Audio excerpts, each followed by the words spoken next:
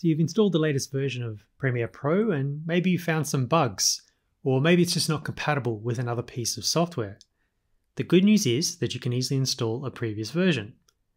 So find and click on the Creative Cloud app.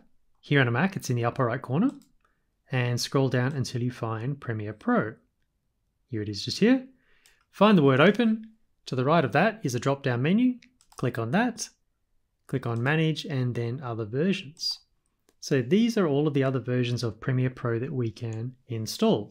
Simply find the version that you want and then click on the word Install for that version.